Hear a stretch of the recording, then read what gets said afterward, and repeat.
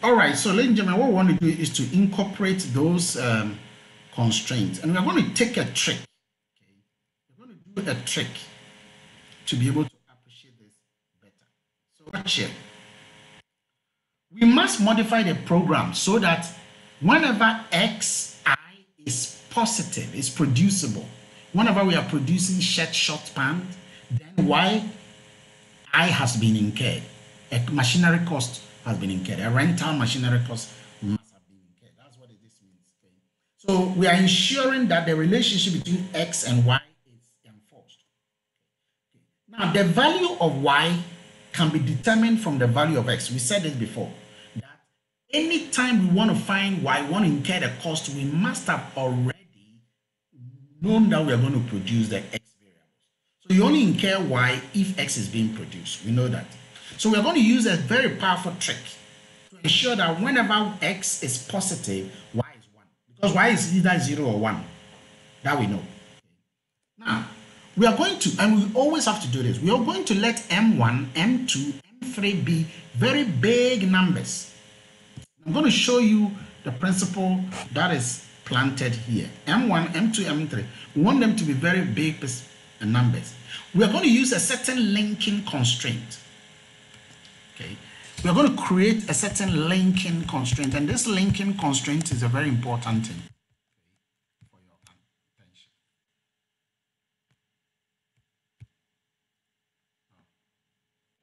So this is it, and the linking constraint, and it goes with all of them. The linking constraint always will say that x1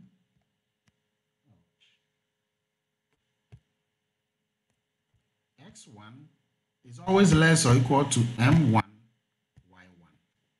x2 is always less or equal to m2 y2. Anytime you are dealing with this is how it goes. x3 is less than or equal to m3 y3. Now this is a linking constraint and it helps you, but of course me giving you a linking constraint is one thing, but me making sense of the linking constraint is another thing. What is the m1, m2, m3? What is the mi? Now here's the thing. The mi will ensure that anytime xi is positive, then yi is 1. That will ensure that. We can take a typical example and you will see this thing. Okay. Anytime, so watch it. So we need a certain value. This is the whole point. We need a certain value for m1. We need a value for m1 in such a way that anytime x1 is positive, anytime we are producing this x's, then the y is 1. Now, we need to get a value. Now, let's assume that y is 1. Y is 1. Y is 1 here. We are left with what? We are left with m1. Okay. We are left with m1. And we'll be left with this value of m1 anytime the y1 is 1. So what should be the value of this m1? Well, if x1 is 0, sorry, is greater than 0. If x1 is greater than 0, okay, if you have this value x1 greater than 0, then y1 can't be 0. Because if y1 is 0, it will mean that x1 is less than 1 or equal to 1. You all agree with that? We've already established that. So it means that if any shirts are produced, by the way, when we say any shirts are produced, that's what we mean by x1 is greater than 0.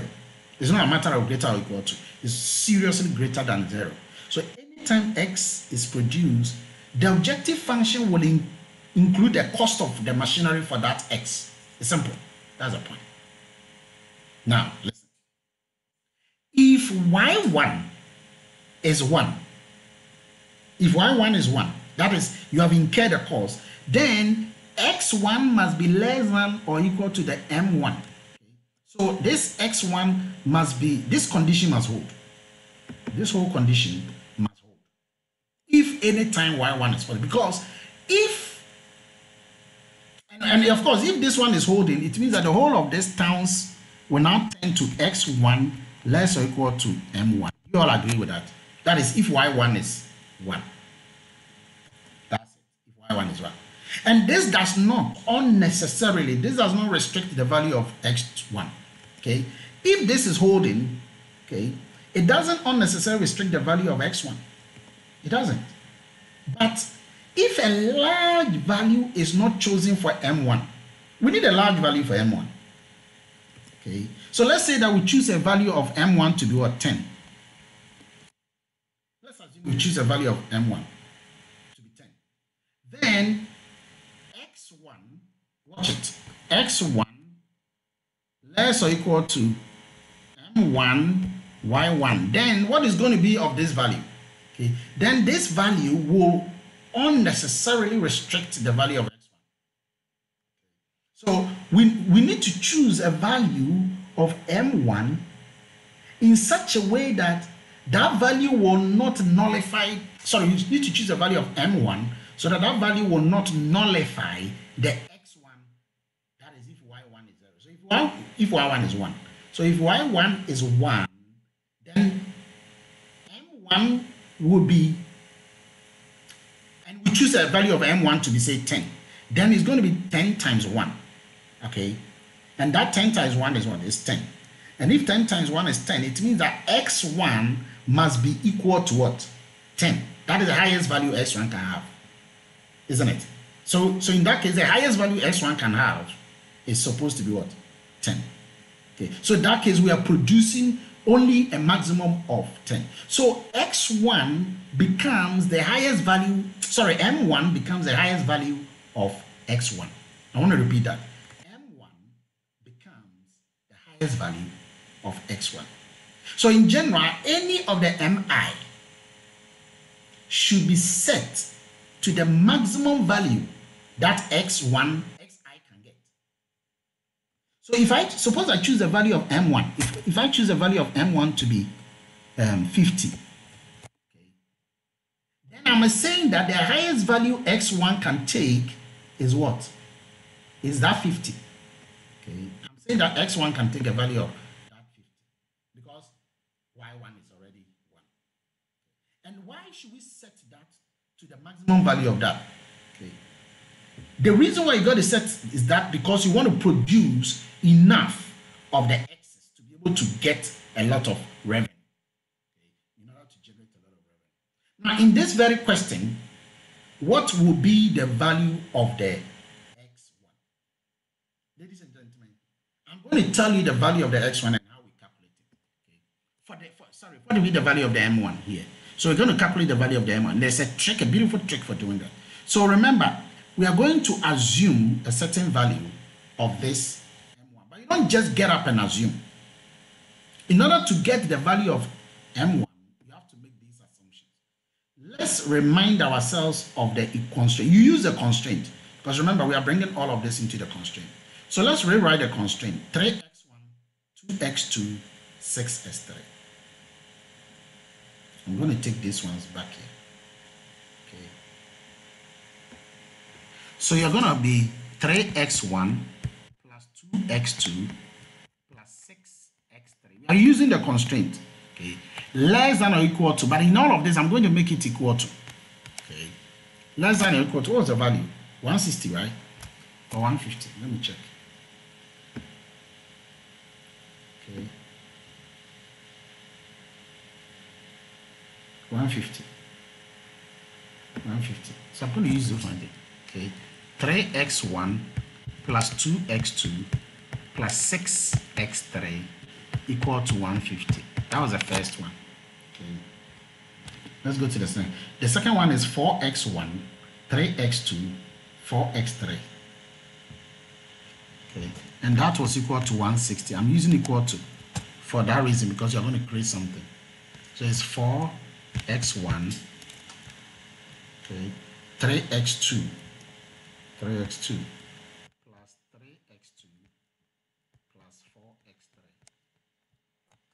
These are the only constraints we have. So in order to get the value of M1, this is what you do. Now remember, if we are going to get a value for M1, then we got to assume that X2 and X3 are 0 because our focus is this. Okay, we are trying to get X1 less or equal to M1 Y1. We are trying to find this value, M1. So our focus is on the X1. We want the maximum value X1 can take. In order to get the maximum x1 can take, we've got to hold the other ones constant. So we've got to assume that x2 and then the x3 are 0. This is how you always do it. x2 and x3 are 0. So if x2 and x3 are 0, what to be x1 in these whole functions? That's all. Okay, so let's start with question 1, this first one. If x2 is 0 here, okay, x2 is 0 and x3 is 0, what to be the value of x1? Well, then you will have 3x1 equal to 150, which means that x1 is equal to what? 150 divided by 3, and that will be 50. That's for the first one. Okay. For the second one, if x2 and x3 are 0, if x2 and x3 are 0, what to be the value of x1? Well, that will be 4x1 equal to 160. And that means that x1 is equal to 40. So we have two values where x1 is what? 50 and another one x1 is 40. You always take the smaller value. You always take the smaller value, which will become the maximum value of the x1. You always select the smaller value. So we can say that that smaller value is what? 40. And so on the basis of that, we can say that m1 is now what? 40. Because remember, that m1 is what we are looking for. And that m1 is the highest value x1 can take. And the highest value x1 can take is the smaller value of the x1s that you found from all of the constraints. And so we can rewrite the first equation to be x1 less or equal to 40y1. Okay, we've gotten the value of x1. M1. How do we get that of the other one, which is the m2 and m3? Well, the same thing. If I am going to get m2, okay, so now I'm starting everything. x2, I'm looking for m2 in this function. m2, y2. I've got to assume that x1 and then the x3 are what? 0. So that I can find x2. So once again, this time I have to assume that this x1 there and then the x3, they are 0. So if they are 0, then in the first equation, you're going to get 2x2 equal to 150, which means that x2 is what? 75.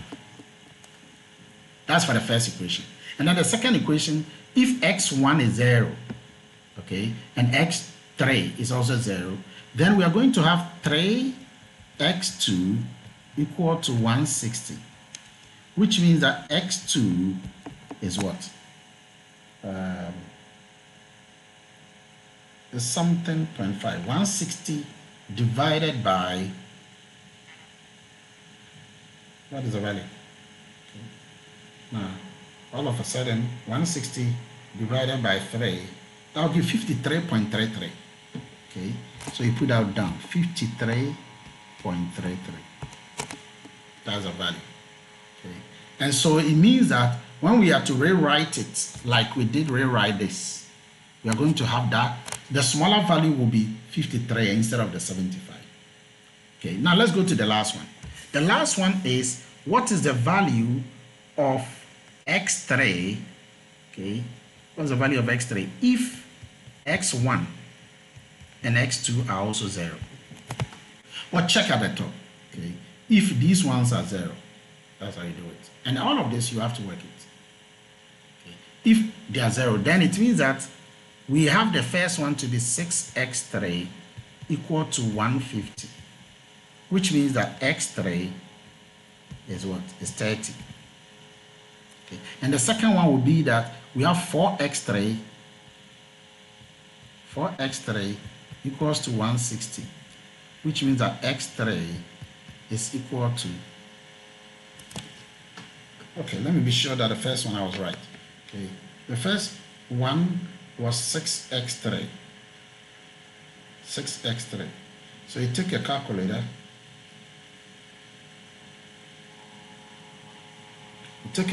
you get 150 divided by 6. That's 25. I knew that was a problem there. So this is 25. This value here is not 30, it's 25. Okay, so this is 25. Okay, and then this one here will be 160 divided by 4. 160 divided by 4 will give you 40. So the smaller value you take there is 25. And so we can say without a shadow of doubt that M1 for the first case is what? 40. M2 for the second case is 53.33. M3 for the third case is 25. That's a smaller one. Now that we have gotten our value, we rewrite our entire equation. Okay. We rewrite. Let me take you back to. And by the way, don't worry, all of these things are managed for you. You see all of this in the slides there. So when you look at the slide, everything I've explained here. So we choose a smaller value. Okay. So now when you substitute all of that, you get it. So we have to bring that linking constraint back into the equation because we have the smaller value. We have the smaller value. Thank you, Mark, for your 25 answer. So x1 is now less than or equal to 40, y1, x2 is 53. Okay, it was 0.33, but we ignored it. X3 is less or equal to 25. And then finally, your normal integrality constraint and the binary constraint are now protein. This is a final answer, and I'm telling you, if you solve this in Excel, this is the solution you're going to get. If you calculate this in Excel, by the way, you can move this right-hand side values into the left so that you get zeros on the right, which is this. And once you work this thing out nicely, you are finally going to get this. So the optimal solution, if you solve it, you're going to get y3 to be 1. And y3 to be 1 means y3 has been incurred. The machinery cost for pants has been incurred, which means that x3, the pant itself, is producible, and that is 25. Nothing else should be done, and this will give you the optimal profit of 75 cedis. Ladies and gentlemen, therefore the Turner Textile Limited should produce 25 pants every week, and that's it. Profit to be maximized. If we make any shirt at all, no matter how many we make, okay, we must pay that cost of $200 to rent the shirt machinery. Okay, and this is the Excel formulation for that. That brings us to the end of the entire caboodle when it comes to the fixed charge. So fixed charge, the most important thing here is that you must always note that there is a fixed cost inside the objective function. And that fixed cost also has to be incorporated into the constraint. So if you have fixed costs where you have x1, x variables and y variables, make sure that all of them are also inside the constraint. They are all embedded inside the constraint. And the way to embed them is to use that formula, xi less or equal to mi yi. That formula will always be used to be able to generate the value of the m. And that value of the m is when you are considering in the constraint. It doesn't matter how many constraints. If there are 13 constraints, put the value of that, assume that the x1 is 0 and then x2 is 0, and calculate for the others in all cases and select the lowest one. And do it for all the other constraints and find the lowest one, and then that becomes the m1 in totality. So that brings us to the end of the entire caboodle.